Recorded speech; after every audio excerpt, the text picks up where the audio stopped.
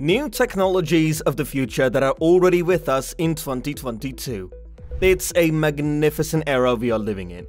AI and robotics are coming with weekly breakthroughs, with amazing discoveries and inventions. Very soon, we'd leave all the struggling and troublesome jobs to them, and we'd just relax.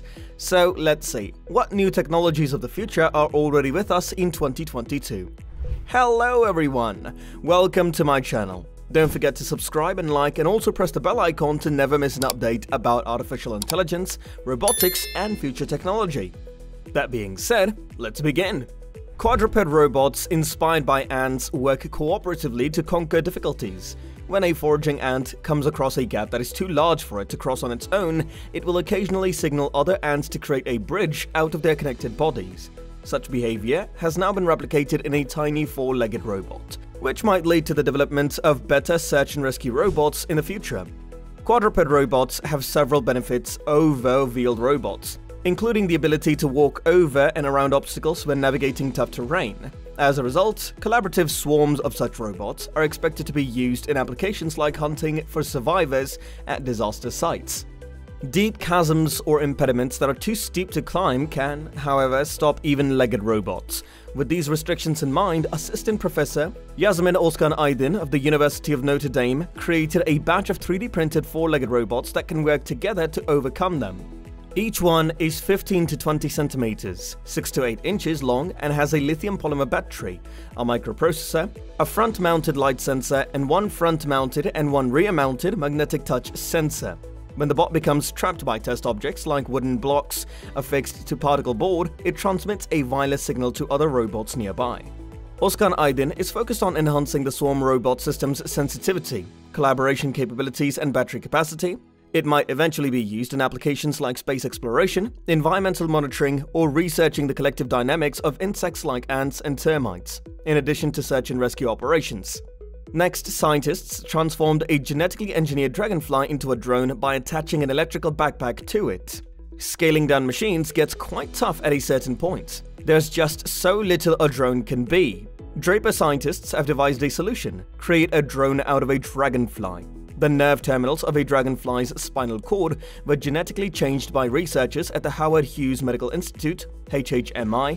Draper's team then connected a backpack that is powered by a small solar panel and can control the dragonfly remotely using light flashes. It enables them to direct the insect where they want it to go. Is the experiment in any way harmful to dragonflies?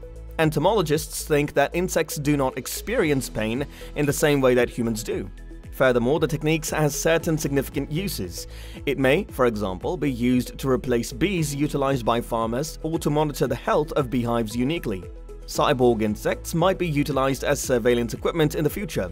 Next, a small cockroach robot might be the future of catastrophe search and rescue. Nature has inspired some of the finest robots. Engineers have now created a little, scurrying bot modeled on the common cockroach that has nearly the same speed and squashability as its biological counterpart. The as-yet unnamed soft robot, which is about the size of a postage stamp, can move at a pace of 20 body lengths per second and withstand 1,000,000 times its weight in tension. The bot, which weighs less than 1/10 of a gram, can endure being stepped on by a human foot, weighing around 60 kilograms. It simply gets up and goes about its business. Most of the robots at this scale are fragile, says Li Wei Lin, a mechanical engineer at the University of California, Berkeley. Stepping on them will effectively destroy the robot. The robot's resilience is due in part to its straightforward design. It's made of a thin sheet of PVDF, or polyvinylidene difluoride, a piezoelectric material that expands and contracts with the application of a small AC current. The roach ability bots to move is due to this expansion and contraction by adding a front leg and an elastic polymer layer. The scientists were able to bend the sheet in a way that pushes it forward.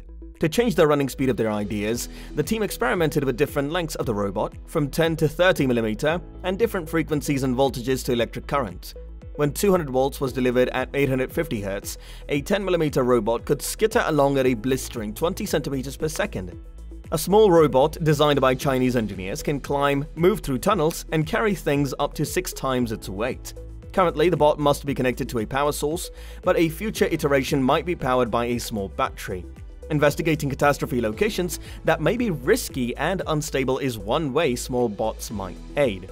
The team is investigating how to include a gas sensor into the original design, which would allow the robot to enter very small locations and detect any gas leaks that may pose a life-threatening hazard.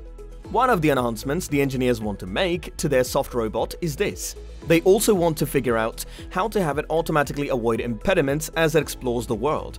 Next, there are cyborg beetles, which are real insects that are controlled by robots. On 6 legs, the future is creeping towards us.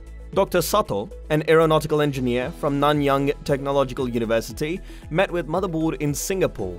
By electronically regulating the motor activities of live beetles, Sato and his colleagues can convert them into cyborgs. The researchers connected the beetles such that they could be controlled by a switchboard. After studying their muscle architecture, neurological networks, and leg control, the researchers were able to modify different walking gaits, speeds, flying directions, and other sorts of motion in this way. Furthermore, transforming beetles into cyborgs does not appear to be damaging to them. Their normal lifespan is 3 to 6 months, and they can live for several months even with the researchers meddling. A beetle has never perished after being stimulated, according to the experts. While this technology may appear to be insane, the consequences are quite practical. Sensors that sense heat and hence people may be implanted in the beetles, causing them to crawl toward a person. When looking for someone, such as in a criminal investigation or tracking down a terrorist, this can be useful. The researchers are committed to ensuring that whatever uses this technology may have, they are used for peaceful reasons. And who knows how far it will spread. With so much success in influencing the motor processes of organisms as little as beetles, it may be applied to larger animals. Next, there's the robo-replica dragonfly. The dragonfly flaps its wings faster than insects. No matter how amazing our human designs are, evolution has a 4 billion year head start. So plagiarizing Mother Nature's homework isn't a bad idea. Engineers at the University of Bristol have done exactly that, and even better, by creating a small flying robot with a unique electrostatic zipping mechanism that flaps its wings more effectively than an insect. Drones inspired by birds and insects, such as Harvard's Robo-Bee and the Delphi Nimble, have been flying around for years. While they may do some impressive aerial movements, they normally rely on complicated transmission systems, such as gears and motors to fly. The new drone from the Bristol team employs a liquefied amplified zipping actuator, LAZA, an artificial muscle technology that requires no transmission. Each of the dragonfly-sized drone's wings consists of an electrode protruding from the base between 2 smaller electrodes. A strong voltage is provided in an alternating sequence across each of the base electrodes, attracting the wing electrode to each one in turn. If you do it quickly enough, a flapping motion is created, which is magnified by a liquid dielectric between the electrodes.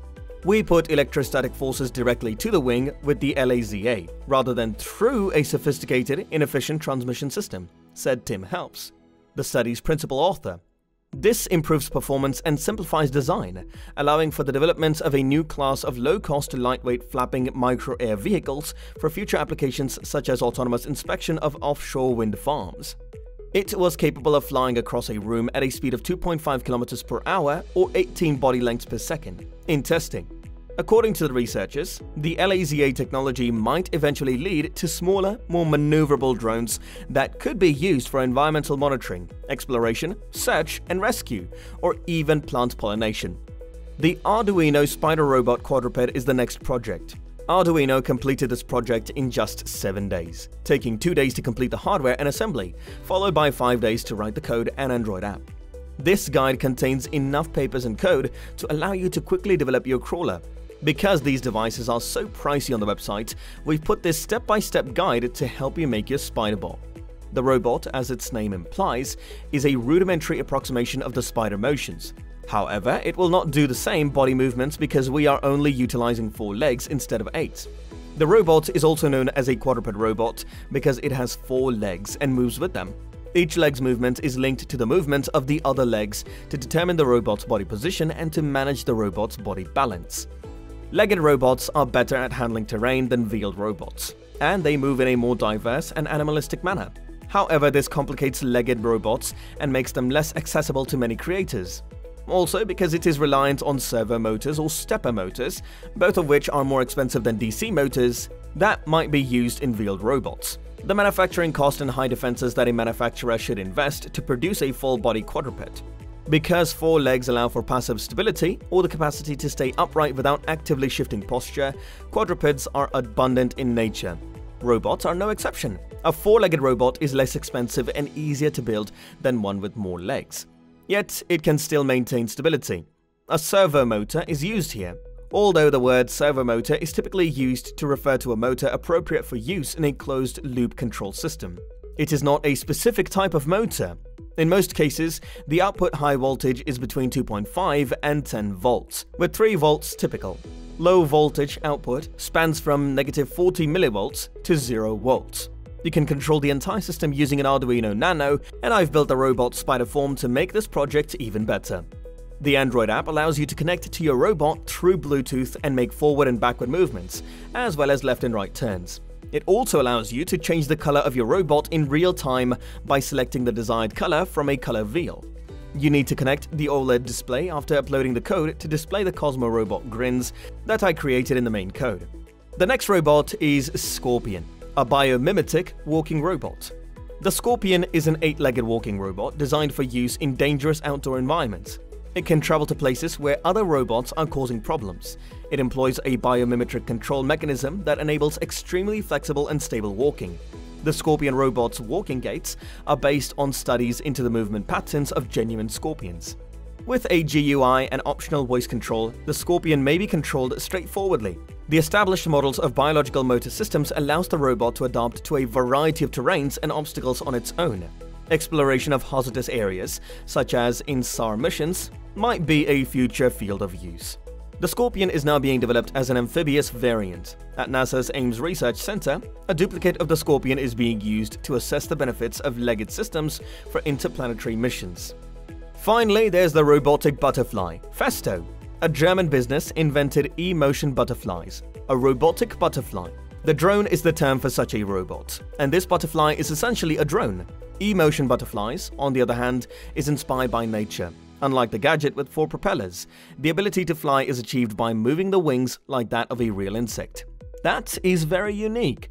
Festo uses such capabilities to illustrate not only the potential of a coordinated robot to multi-fly, but also the capability of downsizing and lightweight construction. Infrared cameras detect their location, and each butterfly's movement is regulated based on the information. These are extraordinarily light for flying vehicles, weighing only 32 grams. The bodies are laser sintered once more, and the wings are made of carbon fiber rods. The body and each wing are equipped with 2 small servo motors. A microprocessor, an inertial sensor like a gyro, accelerometer and compass, and 2 radio modules make up the electronics. The flight time is around 3 to 4 minutes. With this being said, today's episode of our weekly updates on the newest futuristic technologies and robots comes to an end. Next time, we'll bring you even more exciting robot news. Subscribe to the channel to stay up to date with us. We'll see you at the next one. Until then, peace.